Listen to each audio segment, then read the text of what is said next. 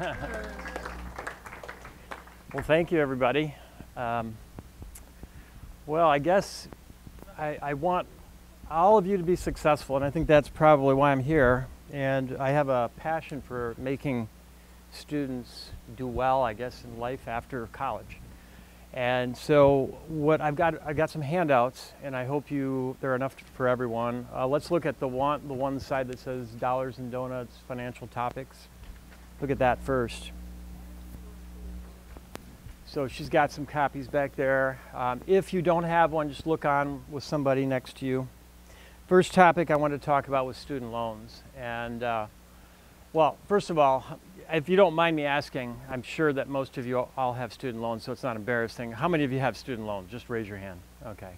So here's what I recommend on student loans. Let's just start right with that, and because that's maybe the most pressing issue you're going to have when you're out of college. Some of you are going to go on to grad school, and I know this is going to be different for those of you to go to grad school. But if you have a job right after this, then student loans should be a high priority in your life to get those paid off and to consolidate those student loans to a lower interest rate. If your interest rate's, say, 7-8%, you could consolidate those loans and get maybe a 3 or 4%. I know I could get a 3 or 4% interest rate on loans right now. So you could easily get a 3 or 4% instead of a 7 or 8%. So consolidating the loans, getting those paid off as quickly as possible, putting a high priority on that. We can go back and I can answer questions on that at the end. Well, if you have questions during my talk here, we can also do that. I can cover that. So if it comes to mind, please ask. Just raise your hand and I can answer your question. Other debt, that would be like your auto debt and any kind of other debt you might have. I'm not sure what type of debt you might have, but that's probably your typical debt would be your auto loans and student loans and things like that. So as far as auto loans go, it's really, really important to get started saving early. So, you know, getting those auto loans paid off, if you have one, is really critical. One piece of advice I might have is buy a used car and try to do it with cash. If you can't do that, then, and if you really don't want to work on it, you don't worry about it breaking down on you. If you're driving in places where it would be very critical to have a good operating vehicle, then you might consider, at least for the short term, maybe a really low lease rate on a small car, and you can get something for between $100 and $170 a month, and that might get you through while you're trying to pay off your debt, keep your costs low, and then make your maintenance costs zero on that vehicle. That would be something that I would maybe think about, either paying cash for a car or getting a very, very low lease price. And you can go into a car dealer and pay $200, $300 for on a lease, and you get talked into it. What I do when I lease a car is I simply go to the Detroit paper. I see all the best deals in there. I call the dealership and say, okay, it says it's maybe advertised for $140 a month. Ask for the details, and I get everything ironed out before I even go to the dealership. That way I don't have to be pulled into their sales techniques. Get it all worked out, do it over on the internet, whatever. But that might be a second best option other than paying cash for a car. So keep your car debt either zero or keep your lease payments under $150. That's what I recommend. Your first house. Let's talk about that. Your first house as you leave college, you're not going to want to buy a house right away. And let me tell you why.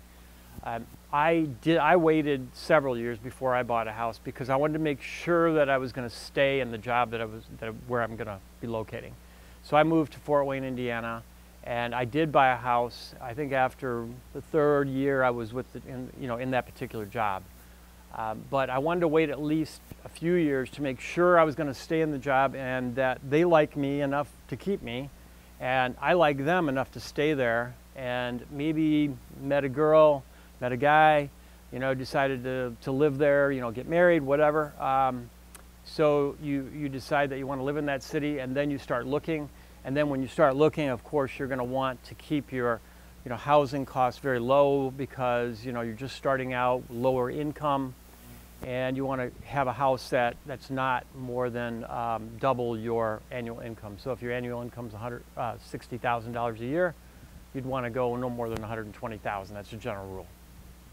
So then you also want to think about, if you're married, then if your spouse makes another 60, so you're at 120,000 a year, let's say, you want to think about, if you're going to have children and say the wife is going to stay at home, then the husband's the only one working, then you want to buy a house that's going to fit the budget of just the one working spouse, okay?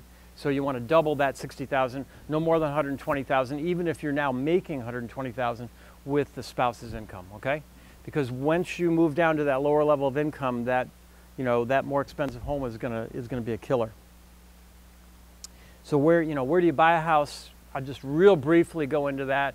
You want to look at school districts. That's really important. You want to look at a vibrant area that's growing in terms of, you know, the housing prices are growing. You want to look at an area where the turnover on the homes is, you know, like 60 days or less, 60 to 90 days or less, so that they're selling within 60 to 90 days. And that's been the trend for the last, you know, 5 or more years. Moving on to credit score. I know I don't have a lot of time, so I'm kind of moving quickly through these, and I apologize for that. If I had an hour, I'd be spending more time with these. But the credit score, I think, is an important thing to think about. The average credit score for a college student graduating is 660 right now. And that, I'm sorry, I take that back. It's the average credit score for a person 25 to 34 is 660. And the average credit score goes up as the age goes up. So in my age bracket, the average credit score is something like 720 or something like that. So the bad news is that you guys, your age group has a very low credit score, because 720 is sort of the entry level for getting low interest rates and having some good things happen in terms of jobs. When they search, when you apply for a job and they check your credit score and it's only 660, that may not be good news. When you apply for car insurance or life insurance or whatever, some car insurance in particular, and they check your credit score and it's 660, that's not so good. Your premiums are going to be higher.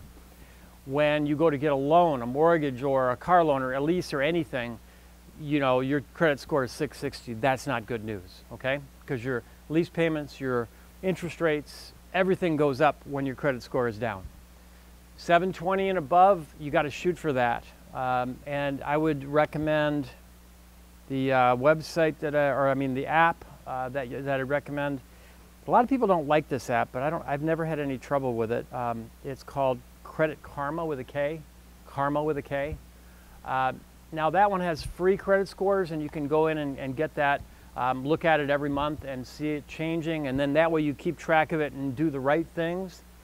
Go online and see what you have to do in order to keep increasing that credit score. Shoot for 720 and above. Mine is, I'm just going to come right out and tell you, mine is 830, you know?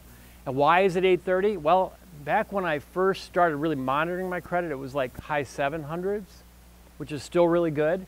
But I just kept hitting it hard, you know, looking at all the different things they look at. And I'm working on those individual items.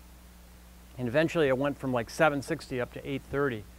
And you guys can do the same thing. You can go from 660, if that's where you're at, up to 720 or higher. So my recommendation is get it above 800 if you can, but if 750 is all you can do, that's good, because that's excellent and you're going to get the lowest interest rates. Now on saving for retirement, this is probably the most critical thing I'm going to talk to you about. I really want you to do well. Now, and the only way you're going to do well is start early. You've got to start saving early.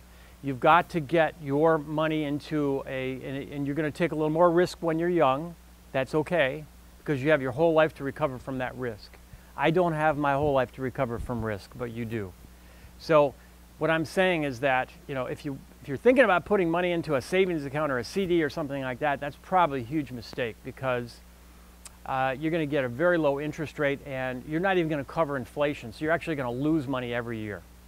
The only way that you're going to stay ahead of inflation is if you go into, well, stocks and some bonds, not bonds I don't necessarily recommend, real estate investment trusts, things like that. When you get your first job, you'll have an opportunity to start saving right away. Your biggest mistake would be if you didn't start putting money into your retirement account immediately. Let's say your employer says, I'm going to do a 2% match for every 2% you put in, I'm going to put in 2%. Now, if you think about this for a moment, if you put in 2%, they put in 2%, what kind of a return is that on your money? Anybody know? 100%. 100% return. Now, if you can get 1% return on a CD, why would you pass up 100% return on your money? Why would you do that? It would be insane, wouldn't it? So if you get a match like that, you want to go to the maximum level of that match because you're getting 100% return. You're never going to get that kind of return anywhere else on your investments. So you want to do that match, you want to do the maximum, and you want to put in more if at all possible. My recommendation is minimum of 10%. All my life I put in 20% of my income, 20%. Now, you might say, oh my gosh, that's a lot of money, but let me tell you, it's worth it. Because in the long run, what happens when you retire, you're going to do a lot better in retirement, and you can also, as you're moving along in life, you can do better in all kinds of different ways. So I'm going to explain that in a moment. But living in retirement, I know that is something you're not even thinking about yet, but you should be thinking about it because by putting away 10% or even 5%, doesn't have to be 10%, anything, by putting away anything, your living in retirement will be much better for you. It'll be much easier for you. There are a lot of people my age right now that are going to have to work till they're 75 and even longer just to pay the bills. Why? Because they didn't think about this when they were your age. So you've got to start thinking about it now. Don't wait 1 year, don't wait 2 years, don't wait 3 years. If you do, it will hurt you enormously. So you've got to start immediately. As soon as you get that first job, they say, I'm going to match you on your retirement. You do it. You immediately do it, and you cut back on your other expenses because it will be worth it.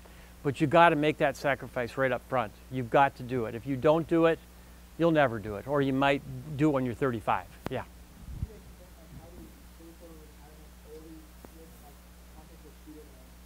Yes, I will. I will do that right now.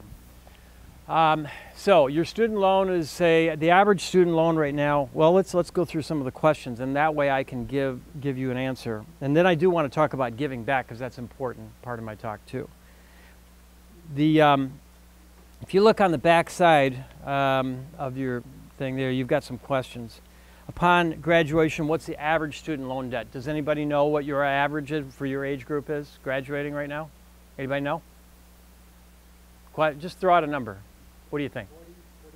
It's $30,100. All right, so $30,100.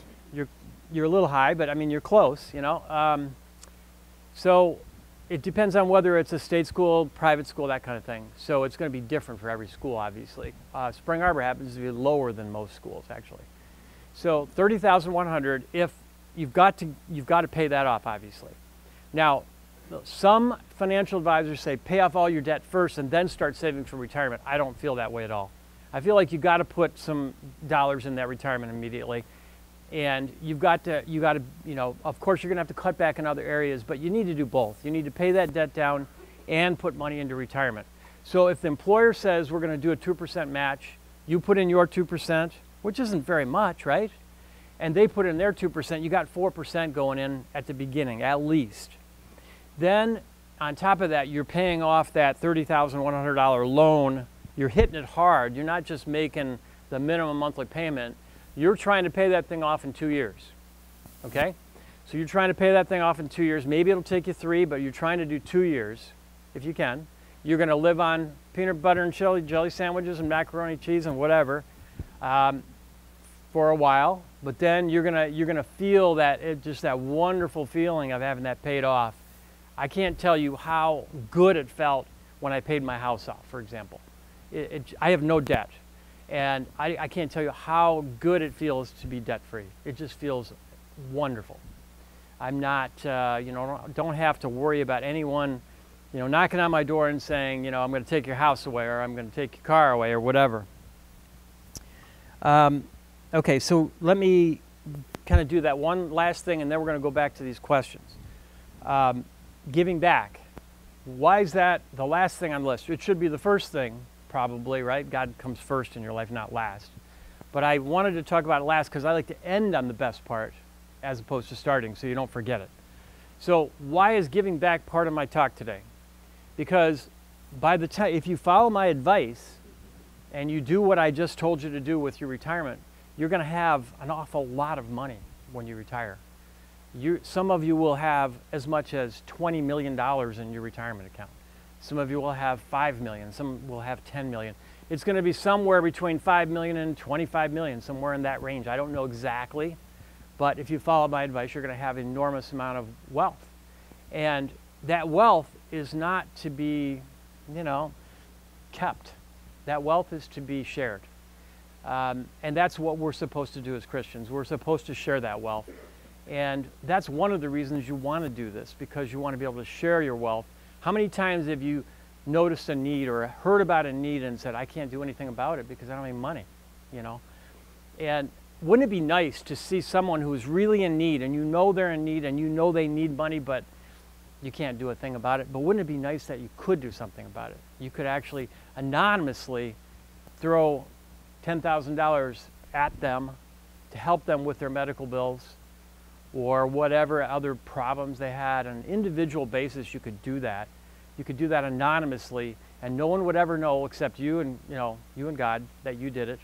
But the thing is that you can't do it if you don't save, if you don't put money towards retirement, put money towards savings.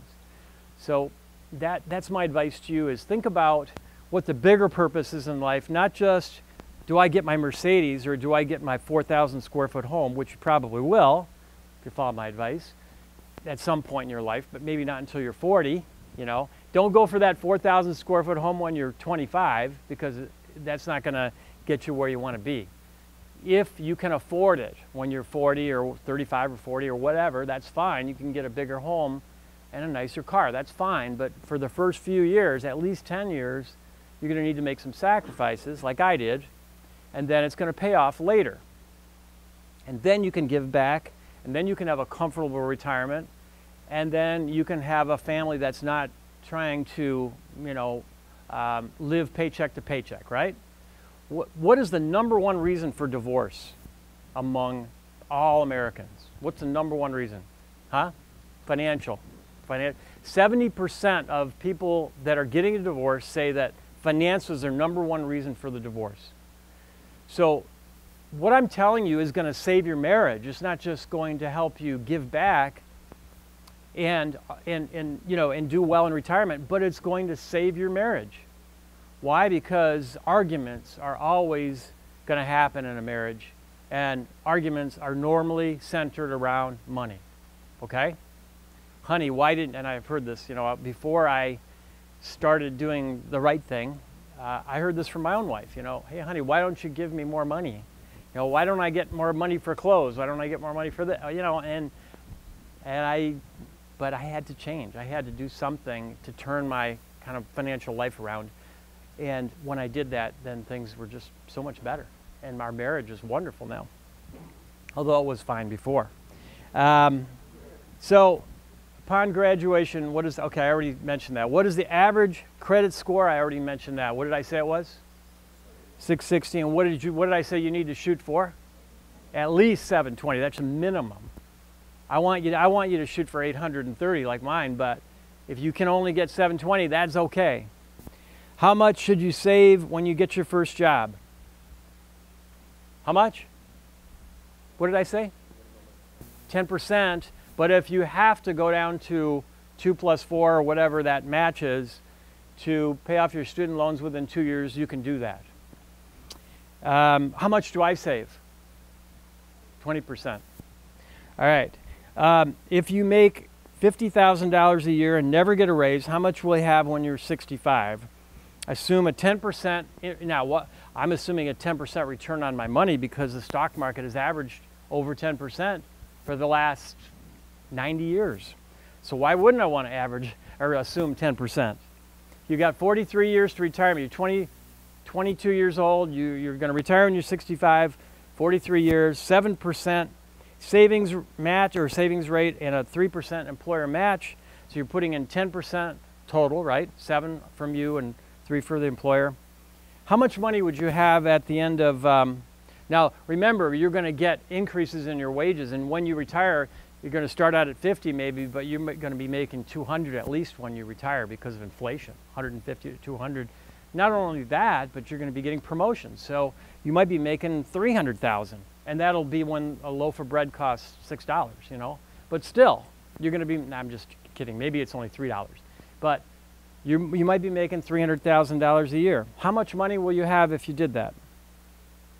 I'll just tell you, it's $3 million, approximately $3 million. All right, so if you put in 10% and 50,000, now if you made 100,000, of course that would be $6 million. Okay, now let's assume the same scenario, 43 years, 10% of your money goes in, of that 50,000 or 5,000 a year goes into the retirement. You got 10% rate of return, but now you get a 12% rate of return with the same numbers. The other numbers are the same. What does that go to from 3 million to what? Just with a 2% increase in your interest rate. What does that number go to? From 3 million to what? Anybody want to guess? Yes? Nope. You're low. Anybody want to go higher? 5 million. You're low. I'll just tell you, it's $5.4 million. A 2% interest rate increase over the next 43 years, 12% interest rate, gives you $5.4 million. Almost doubled it, right? I mean, not quite, but. Okay, now, the last question, how much will you have in 43 years if you give up one Starbucks drink for $4? Does anybody ever pay $4 for a Starbucks drink? Have you ever? Okay. Anybody ever go to Starbucks and pay $4 for a drink? Raise your hand if you have, because I have. Okay, all right, most of you. All right, so let's say you gave that up. Let's say you do that every day. You got a really bad habit of going to Starbucks every day and spending $4, okay? Now, you know, instead you use a K-cup, you know, and it costs you, what, 50 cents?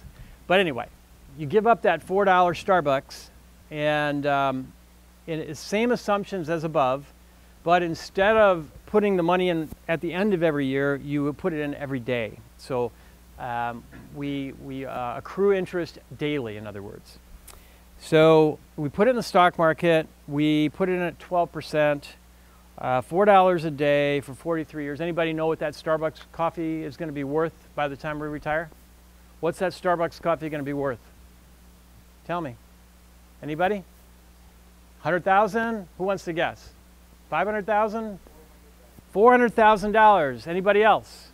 Over here. How much? Over here. How much? Just how much? 50,000? You guys are not going to believe me when I tell you this. That Starbucks is $2.1 million. Yep. Daily compounding at 12% interest per year, $4 a day, 43 years, $2.1 million. That was almost as, I figured about $3 million on your retirement account. That's like 2/3 of your retirement money. The Starbucks every day. Can you believe that? So how do I save 20% of my pay? I give up a lot of Starbucks. I give up a few other things too besides Starbucks, but going from 10% to 20% of your pay is, you know, that's a big jump, but you can give up a lot of stuff, and that's what happens. 2.1 million for the Starbucks. So if you want to do like $1 a day, let's say you gave up Coke a day and you paid $1 for that, that would be about a little over $500,000 that you would have at retirement, that you wouldn't have at retirement if you bought that instead. Okay? So, I mean,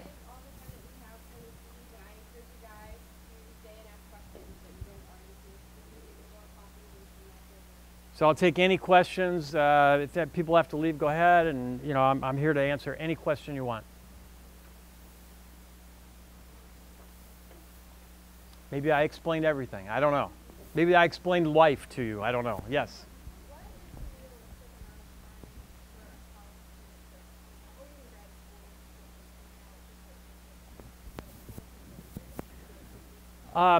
If you really do the Credit Karma thing and you go in and you look at what they're doing to actually to come up with that number, and you focus on each one of those things and you try to change those things, you can do it in a few months.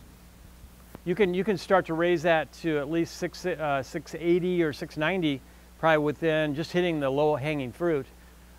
You could do that probably within just a few months. Maybe even 1 month, you're going to maybe get a 10-point score. Maybe 2 months, you get another 10, and before you know it, you'll be up to 700. I mean, even a year, probably a year, you'd be up to 700 at the most. You might 6 months maybe. Yes.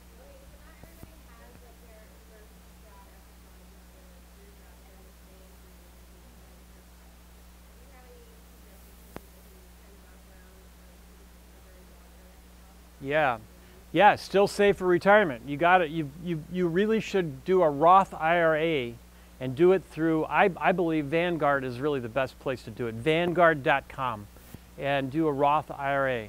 Start out doing that immediately. In fact, do that anyway. Even if you have a full-time job making $60,000 a year, you should still be doing a Roth IRA for maybe $2,000 a year minimum. So Roth IRA, 2,000 minimum, Vanguard.com, Vanguard.com.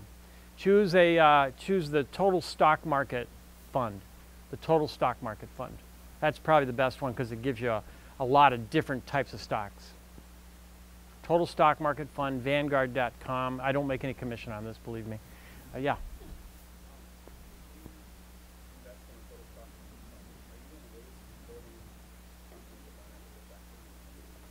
Yes, but you probably can't avoid that, to be perfectly honest, because just about every company is unethical.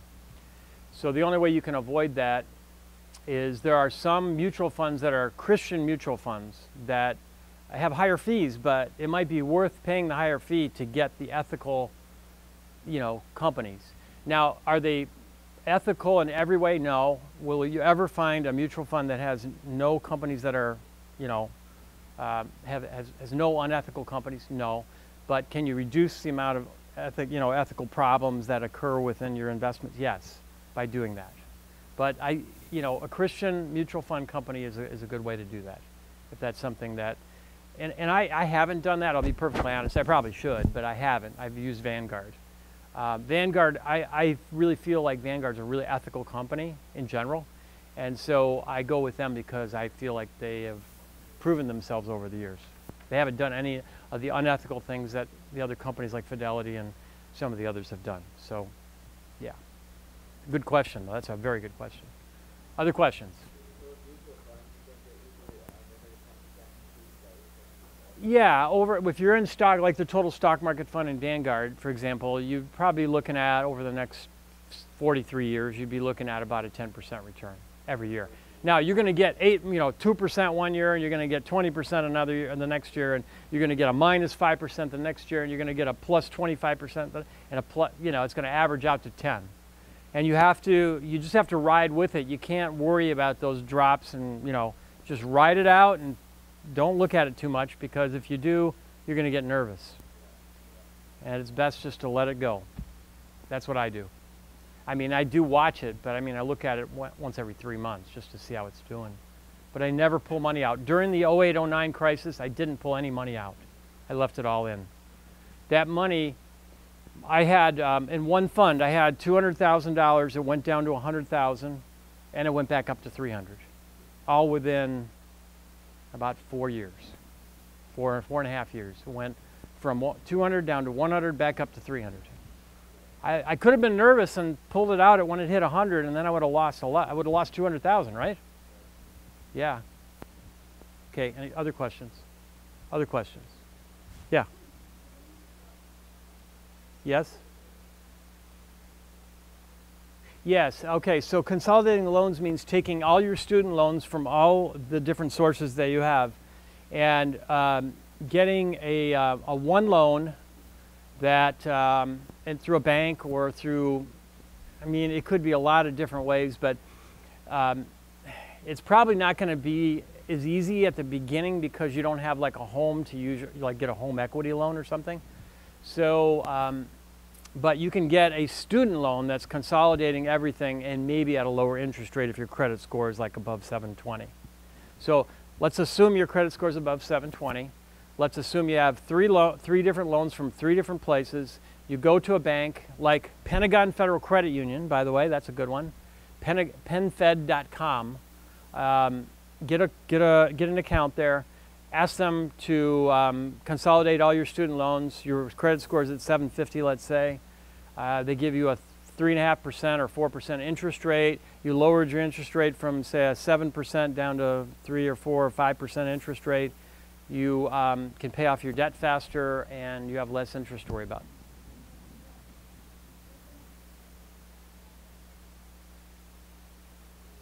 Well, I'm talking about any loans, because you're going to have to start paying interest on your government loans within 6 months after you graduate. I believe it's 6 months. Is that right? So, you know, you'll want to hold on to that one for 6 months because you're not paying any interest on that. Once you hit the 6 months, so then you want to consolidate. If the interest rate that you can get at some place like a credit union is lower than what they're charging. So I don't know what they're charging right now, because I mean it's changing, and I don't know, it's 5% now or what. Anybody know? 5% on government guaranteed loans, Stafford loans or any of those? Let's just say it's 6%. I think it's at least 6, so you could probably get 4% if you had a good credit score. That's why it's really critical to have a good credit score. Getting a job, getting car insurance, or getting a lower rate on car insurance, and getting low interest rates for your mortgages, your car leases and loans, and your consolidated student loan. That's why it's so important. Credit score is probably the one thing that you really need to focus on as far as finances goes. Well, the most important thing is to give it to God. You know, give it up to God. Don't think it's all your money, because it's not. It's God gave you the skills that you have, and you're earning money because God gave you those skills. So give it up to God. That's the first thing you need to remember.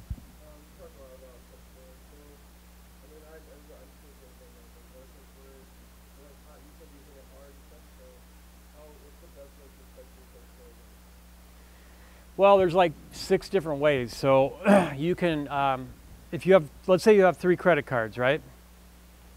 They base your credit score, one of the ways they base your credit score is on how long you've had that credit. So let's say that your maximum, if you get over 9 years, you know, you've had that credit card, then your score is going to be the highest. If you've only had it 5 years, it's going to be a little lower. If you've only had it 1 year, it's going to be real low. So any credit that you have that's like less than a year, you could get rid of that card. Actually, tell the company that you don't want it anymore and write a letter and say, please, you know, I withdraw my credit, you know, I don't want that credit card anymore. And then your credit score will go up, because what your average length of time you've had credit goes up then, okay? Because you take out that lower part. So let's say you've had a credit card for 6 years, well then you want to keep that one on there, but you want to take out anything, say, under a year. That's one way. Actually, paying your bills on time is another way, making sure that you never are late, even a week. Well, actually, it has to be more than 30 days to really affect your credit score. But make sure you're never more than, you know, I've never been late on a bill in my life. So never be late on a bill. And then another way would be keeping the credit to the credit limit at a low percentage. So let's say that your credit limit on all of your credit cards combined, I don't advocate credit cards by any means, but let's just say that your credit limit on your credit cards was $20,000 on all your credit cards combined, and you're only using $500 of that. Okay, so you take $500 divided by the 20,000 credit limit, that's a percentage, and that's like 2.5% or something like that. So, you know, 2.5% is a really low number, so they're going to give you a high credit score because you kept a low balance on your total credit limit. Okay, that's another way to do it. That's a real important way. Some of them are weighted higher than others. So paying your debts on time is one of the highest weighted parts of your credit score. So I always tell people, make sure you pay on time. The other 2 that I mentioned are fairly high, but not quite as high. Yeah. So in order to get a better credit score, you need a credit card. What would you say, like, when you look at credit cards? Well, you need debt. You know, you need some debt, and yeah, okay. Credit card is one way. Yeah. What would you say that when you look at credit cards to apply for debt, like there's so many different Yeah. credit card offers? Right. Right. So what I do, I have a credit card, and I use it for it's an American Express Delta Sky Miles card. That's the only card I've got, and I use, whenever I charge anything, I use that card.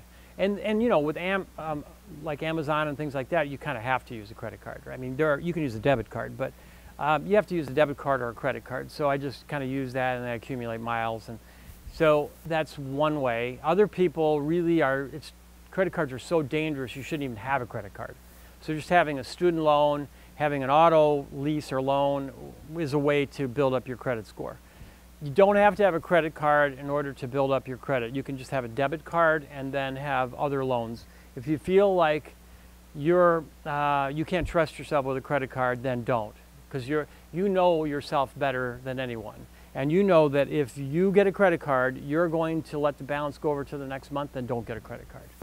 If you know you're going to pay it off every month, or let's say you think you're going to pay it off every month, and then you start to get in a bad habit of not doing that, then get rid of your credit card immediately. Don't let it get higher. Don't let the balance get higher. Get rid of that credit card immediately.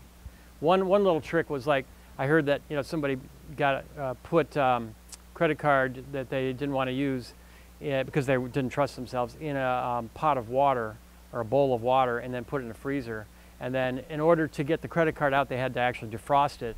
And by that time, maybe they prayed about it and they said, hey, I don't really need to go buy this thing, whatever I was going to use the credit card for. I thought that was kind of creative anyway.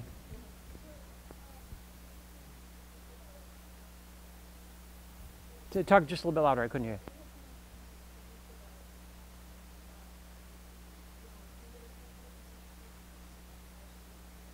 you. Yeah, right. Yeah, no, that's a great idea, actually.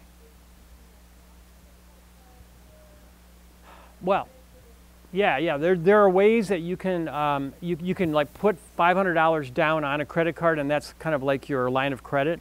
Then you get a $500 credit card limit, and then if you didn't pay that credit card off, you got $500 sitting in the bank there that can be used to pay that credit card off. So there's no real threat there that you're going to get into trouble, right?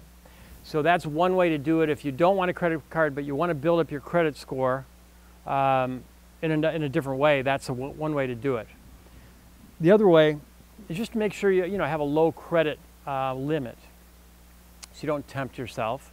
So maybe you have a $1,000 credit limit. If they ask you what kind of a limit you want, just say I want a low limit, so you don't tempt yourself. Another way to do it is just leave your credit card. This is really effective. Leave your credit card at home. Whenever you go out somewhere, just leave it in the drawer. Don't take it. Don't put it in your wallet. Don't only have your debit card in your wallet, or only have cash or debit card in your wallet, or checkbook. Okay. But as far as a credit card goes, I would recommend that you get one that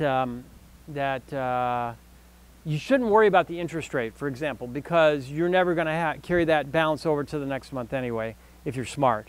So don't worry about that. Look for other things in a credit card that are appealing to you, like, for example, you get a 2% kickback for every purchase. That might be important to you. Or maybe in my case, it builds up my air miles so I can fly my family to Colorado and London for free, which I did. That's a pretty good perk, So I don't know that I can give everyone the same advice. I think it just really depends on your needs as far as a credit card goes. And some people shouldn't even have a credit card.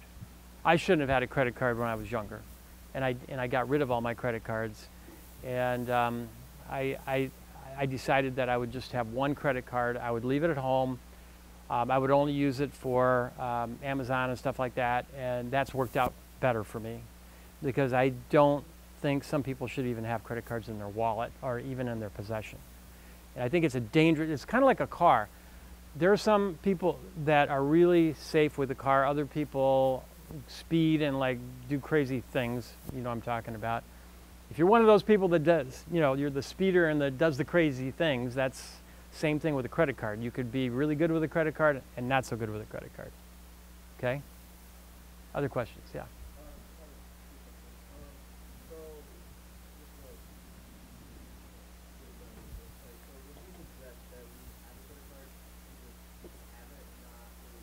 Yes.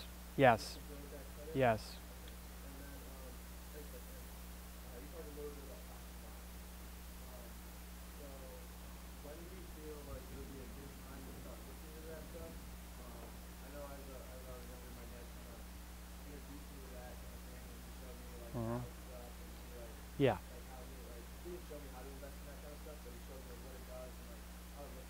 Okay. Well, you could go to Investopedia.com and learn a little bit about stocks and the stock market. I would recommend that, Investopedia.com. And then I would also recommend, you ask me when, immediately, as soon as you get income. As soon as the income starts coming, you immediately start saving for retirement. Don't wait, not even a month. You wait the first month. Retirement, you mean investing in stocks? Yeah, investing in stocks, yes. That's another question that I had too. Because I like, again, my father, he told me not to put into my savings account and my credit union. Because of the interest. I agree with that. You did mention that because you said that with inflation and everything, like I would actually be losing money. Right. So, Well, I mean, but it's better than zero, right? It's better than putting it in your drawer. Okay, all right, but if you have to save some money for an emergency fund, okay, and that money can't be in stocks.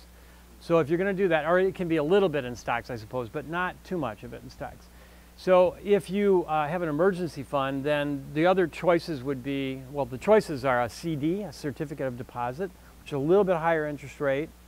You could do a money market fund, which has a little higher interest rate. You could do a treasury bill or a treasury bond, which has a higher interest rate, or a treasury note, which has a higher interest rate. So there are a lot of different ways you could get, you know, a little higher than or inflation, or maybe right at inflation, maybe just below inflation or just above inflation or close to it, that don't involve the stock market, and that's probably where you should have an emergency fund, that you should have that money in that type of a fund.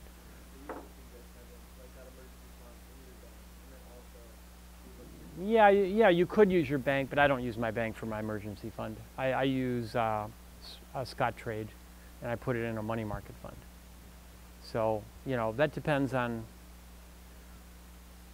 for example, I think for me, I feel comfortable having some of my emergency fund in really safe stocks.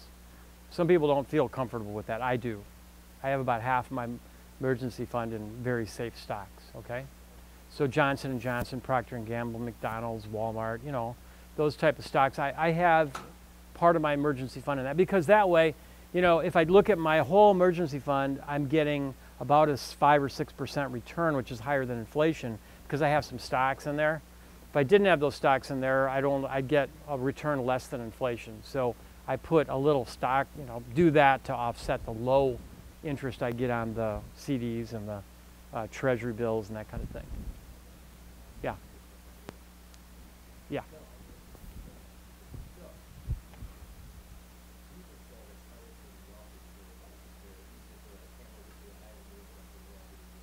Yeah.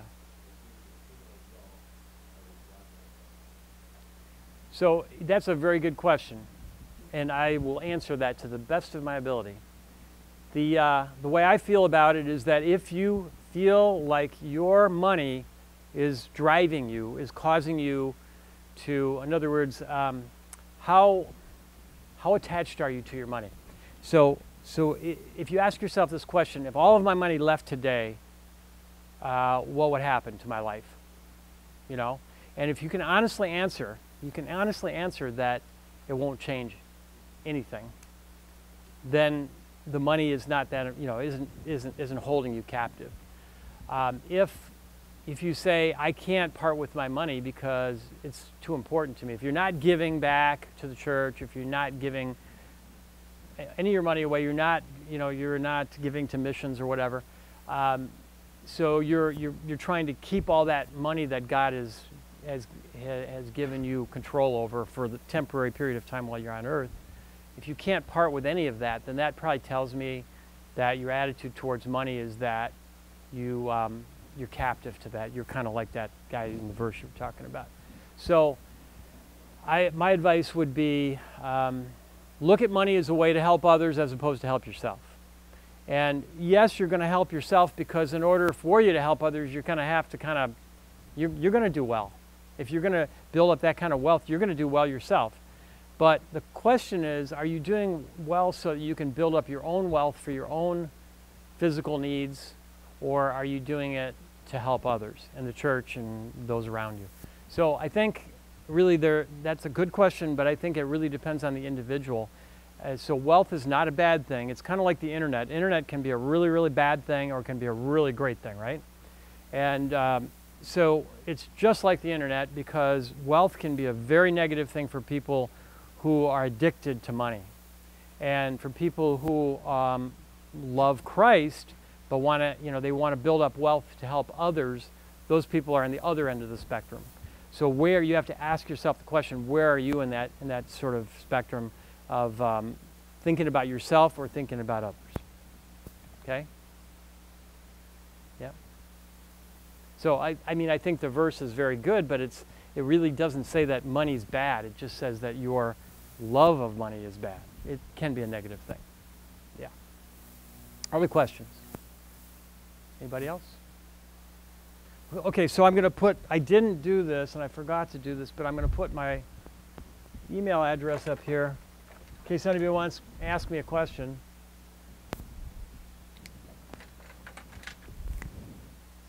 Yeah. Okay, we'll find one good one. Oh, maybe not. Do we have one good marker? There we go.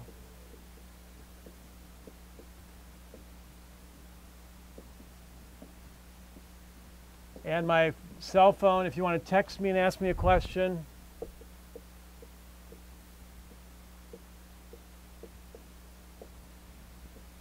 So text me a question or email me a question. Come into my office and meet with me in the second floor of the polling building in 213, all the way to the left on the very end there. If you want to meet with me, talk about your investments or whatever, money, any issues what we've discussed today.